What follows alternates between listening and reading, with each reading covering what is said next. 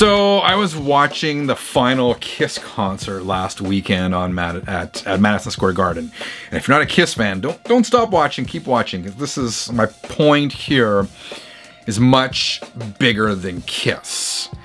And I began to realize that the era of arena rock, of big arena rock, is just about done. It's winding up faster than any of us want to think about, and that kind of sucks for selfish reasons. I mean, these big rock shows that I've been going to since I was a kid, and I'm assuming many of you have been going to since you were kids, are an experience. It's an experience I'm gonna miss, and I do appreciate the fact that the classic bands I grew up knowing and loving, many of them continue to release new music and keep things fresh. And more close to home, I think it sucks that many of the bands we love are getting old. Is that it reminds us that we are also getting old, which I think is it's one of the major issues here. So let's step back and take stock of the current situation. Channel 33, RPM. As it says, watching that Kiss pay-per-view, their final show in Madison Square Garden. I do think it really is their final show. I know a lot of bands are like, we're retiring, we're done, this is our farewell. But I do think this is the last Kiss, to steal a phrase.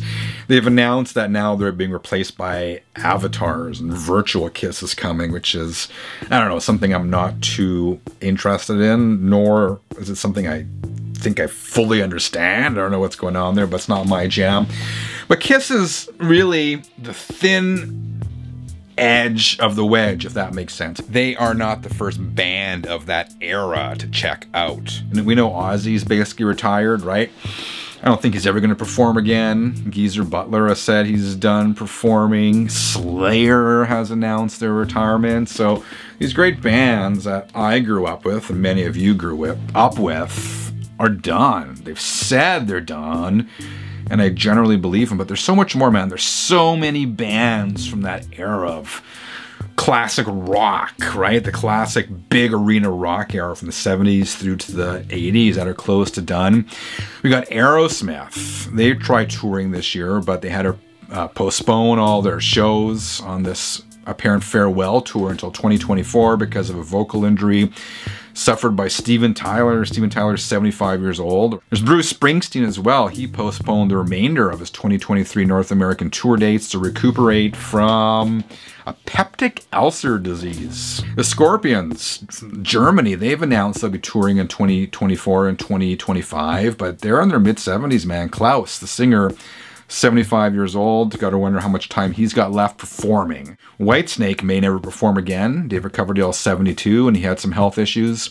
Priest is touring this year, but Rob Halford, one of the best metal singers of all time, he's 72 years old. There's rumblings that AC/DC is going to do some stadium shows in 2024. Angus Young is 68. I guess that's relatively young in the context of some of the artists we're talking about here.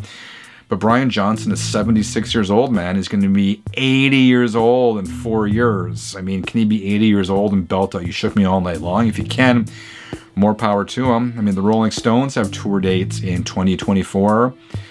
And Mick Jagger is 80 years old. But let's be realistic. There's slim to little chance that these artists I've mentioned so far will still be touring entities, will still be playing gigs regularly, say in the year 2030. We're down to like the last 5 or 6 years that we can see these artists and continue to go to these big shows and worship at the altar of Alice Cooper or Judas Priest or whatever. I'm not saying this to be depressing. I'm saying this as fact.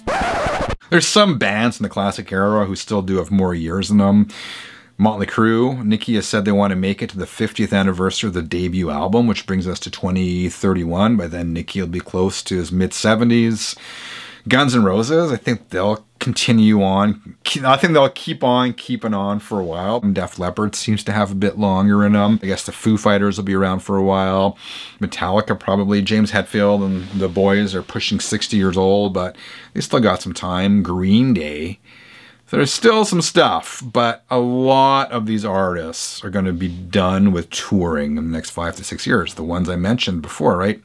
Springsteen, Scorpions, Alice Cooper, Whitesnake, Priest, AC/DC, the Stones. It's inevitable, right? The Stones are kind of like the canary in the coal mine, but they're not going to be doing it forever, man. Which leads me to wonder, like, once all our favorites are gone, what's left? Who is there to claim the throne, right? Where are the next? Who are the next arena rock bands? And that's kind of where I struggle a little bit. I mean, I guess there's Greta Van Fleet. They did arena tour this year or last year.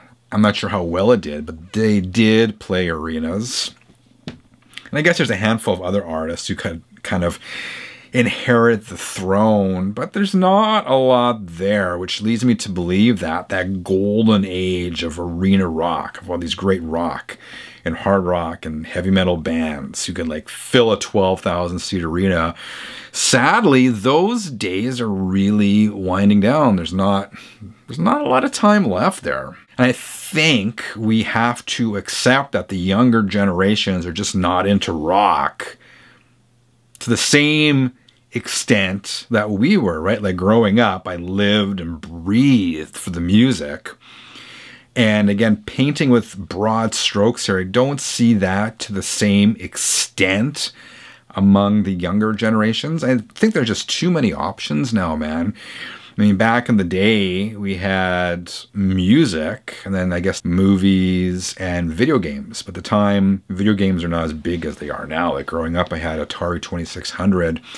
Nowadays, I mean, kids are just living and breathing in the internet age, right? These games, that's kind of where it's at. And there's so many more entertainment options nowadays where I don't think, which the result of which is I don't think music has the same cachet it did have, at least for me, growing up back in the 80s. And I don't want to leave the impression that there's no new good music being made, because there is a ton of good music. There's probably more great rock music now than there has been maybe even forever, right? Because nowadays you don't need a record label to get your music out there. You don't need to spend tens of thousands of dollars in a recording studio. You can record at home and distribute the music yourself. So the music is there, but I don't think the audience is necessarily there in the same way it was in decades past.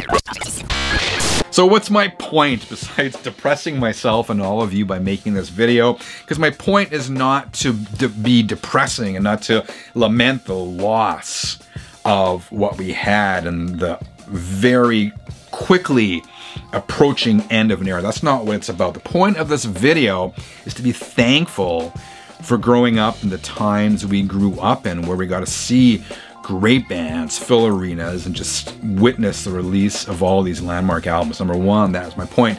And number two, probably even more important, is to take advantage of these last 5, 6, 7, 8 years where some of these bands are still playing, because we know the end of the road is coming for a lot of these acts. So get out, man. Enjoy it. Buy the tickets. Go to the shows. Stand there. Throw your fists in the air, because like everything, all good things sadly must come to an end eventually. Alright, 33ers, I don't mean to be depressing in this video, but this has been going through my mind that the end of an era is fast approaching. Rock's not dead, but it's old and wrinkled, as I said. What do you think? Am I off base here? Let me know in the comments below. Have a great rest of the week. I'll be back again really soon. Until then, dear 33ers, keep on spinning.